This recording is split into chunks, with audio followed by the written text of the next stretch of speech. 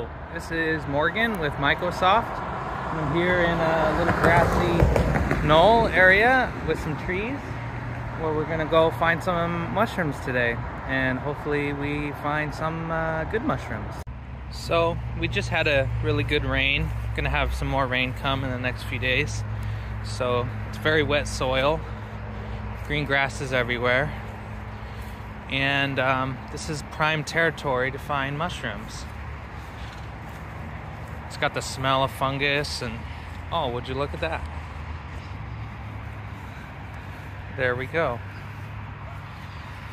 Here we have a somewhat fresh grassy white button mushroom. It's been already eaten a little bit by some creatures, little bugs. Brown spore prints. A little wet. Here's another one. Little baby guy.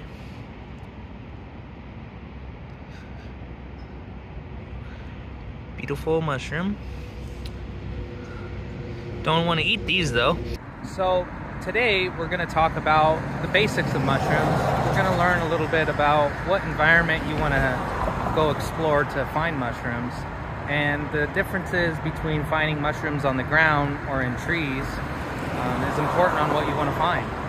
So depending on what type of foraging you're planning on doing, if you're trying to gather mushrooms to eat or to study, or if you're trying to study what is called mycorrhizal, the mushrooms and fungus in the ground that interact with plants, depends on what environment you're going to want to be in to find those types of fungi. So you can see that we have grass here. There's definitely a prevalent amount of mycelium and what is called mycorrhizal, the fungus that symbiotically connect with plants. It's definitely some of that in the grass. We have some trees over here, so I'm expecting to find some mycelium, maybe some polypore mushrooms. You know, hopefully we find some good ones. It's been raining for a week. And so when you want to go explore to find mushrooms, it's best to try to understand what the plant life is on the surface, because depending on that plant life, whether there's certain trees or shrubs or grass, or a dry desert rocky area, depends on what type of fungus you'll find. So now we're going to go dig in these trees. And one of the things you want to look for as a human who likes mushrooms is on trees. We have a type of mushroom which is prevalent. You know, it's got a lot of different mushroom species in its family called a polypore. And now a polypore is a mushroom that doesn't have the gills underneath. It has pores. They're like little spongy mushrooms, and the spores come out of the pores instead of gills. And these are mostly pepper trees here, so not too many mushrooms you see growing on the pepper trees, but this is where you'll see lion's mane and turkey tails and different wood-eating mushrooms. They're pretty much the best mushrooms to eat. Grow out of trees and wood and logs. You don't really want to eat the ones growing out of the ground, the decomposers, soporadic mushrooms. Those mushrooms tend to be not good nutrition or could be poisonous. You know, like a portobello is a secondary decomposer. Everyone in the United States eats them for some reason, but they're not really good for you. And there's other mushrooms that people like to eat that grow out of the ground, and they may get you sick or do something to your brain. So, you know, little snails. But the polypores, those are the mushrooms that we want to find, especially if we want to eat them. Here, we would want to find mushrooms and fungus in the depths of the tree. Now, from what I can tell, there is a good amount of mycelium right here growing on this tree. So this is fungus growing inside the root system of this giant tree.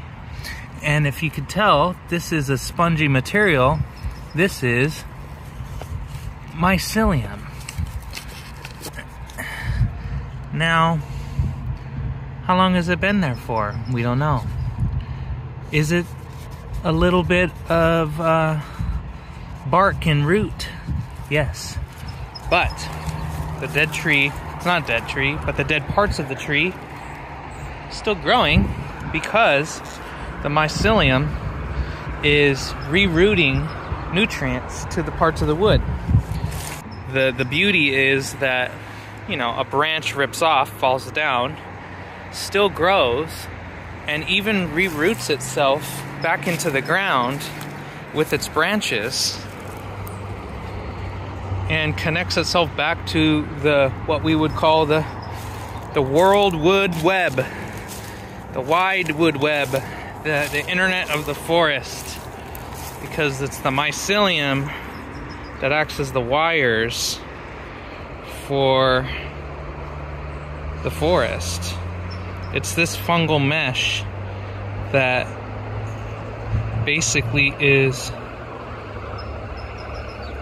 the materials that connects all of the trees together.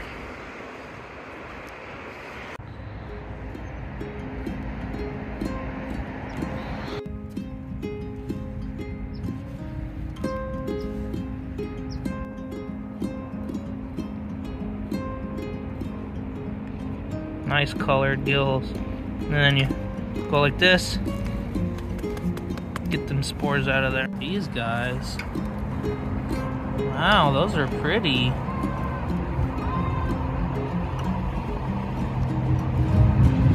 Let's check one of these out. Wow. Here is another secondary decomposer. This guy is, ooh, it's got some beautiful gills. Check that out.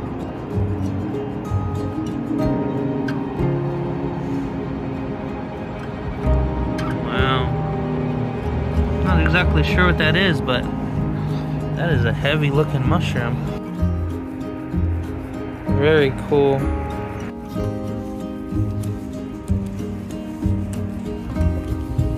Called a lichen or a lichen, and this is a very special lichen. A lichen is like Venom in Spider-Man. It's a symbiote. It's where the first time the word symbiote was used. So there's little orange, rusty, and yellow, and these are algae and fungi, sometimes bacteria, cyanobacteria, which cyanobacteria is green, it's got chlorophyll in it. And the algae is green, it's got chlorophyll in it. It'll take sunlight and make sugar. But the mushroom can't make sugar, but the mushroom eats rock. So what's going on is the mushroom eats the rock, gets the calcium and the nitrogen out of the rock, feeds the algae and the bacteria the nutrients from the rock, and the algae and the bacteria feed the mushroom sugar from the sunlight. So they're like sharing food with each other, and the lichens cover like 50% of every rock on Earth and a lot of the trees. This lichen right here is most likely Pleopsidium chlorophyllum, and it could be a little different, but there is a yellow lichen like this that grows on Martian soil. So that's why it lives on rocks, doesn't even need the dirt and trees. You want to remember that when you're looking for mushrooms, you want to have the tools you need to find these mushrooms and maybe bring these mushrooms home with you. So it's good to always have a knife. You know, you want to have a knife that you can cut a mushroom out of the dirt. You also maybe want to have something to put these mushrooms in, you know, and the foragers usually use a little basket that has air blowing through it so you don't get the mushrooms becoming too moist and getting damaged. So a little wicker basket's always the classic way to find mushrooms. And another thing is you want to maybe be a little smart, get some little surgical like tools, little scalpels and tweezers and alcohol pads and things that will allow you to gather the mushroom tissues in a somewhat sanitary way where you don't contaminate them, because fungi, just like humans and animals, have a very serious relationship with bacteria, and there's bacteria and viruses everywhere in nature. And so, you know, you want to bring your mushrooms home. You don't want to bring home bacteria and viruses, and there's going to always be insects and different things that interact with those mushrooms. So the tools of the trade are important, you know. And if you're going to go hiking in a faraway place, you want to make sure you have the necessary tools to go explore, you know, for your own safety, water and medical equipment, you know, and band-aids and things like that. We also want to have the tools to gather fungus and bring it home safely without damaging your specimens. Mushroom life on the logs. Oh, brown caps. I think they're inky cap, or they could be something else. Here we go. Inky cap. These are the ones that are growing over there in the other grassy area. They're so pretty though. Here we have found some polypores. Can't tell exactly what they are. We'll find out later. But the ants are over here chomping on them. So these polypores, they grow out of rotting wood. And so we have a rotting log here with polypores growing all over the side of it. So here is a polypore. And why is it a polypore? It's got little pores on the bottom side of it.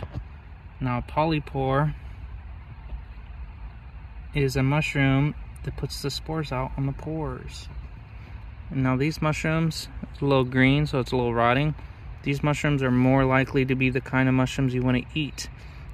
This is a very beautiful polypore. Would potentially eat it. Don't know what it is. Similar to a turkey tail, similar to a lion's mane, but a little different. Grass, we have rotting wood. We have a mushroom here that is growing, as it seems, on some wood. But it's not growing on wood, it's growing on the leaves in the soil, decomposing on the wood. But if you get down to the bottom, it's rooted in the tree. And you can see that. But it's really not rooted in the wood, even though it kind of looks like it.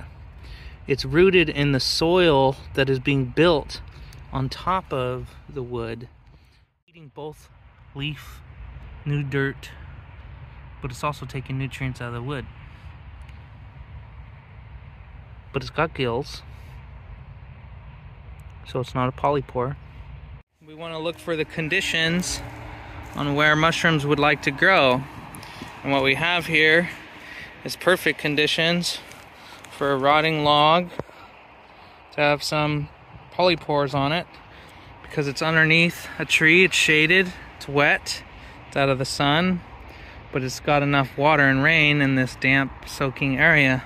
And then over here we have all these beautiful logs, and what we have down here is a good prime location for mushrooms to grow. Shaded grass, dying tree pieces, perfect spot. These almost look like turkey tails. They're not, but they're cousins. They're polypore. Here we got a polypore growing on a tree, pretty old though. And we're gonna take a piece of one of these.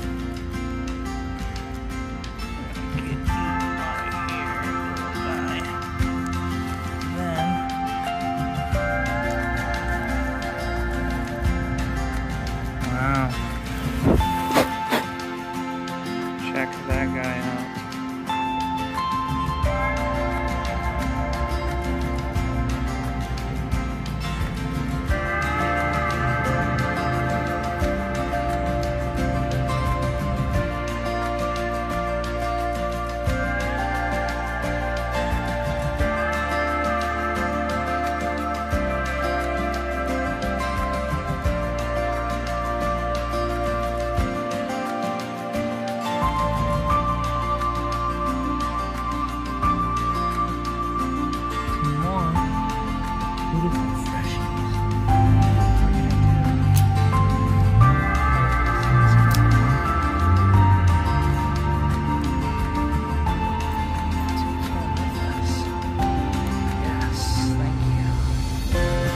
right, good boy.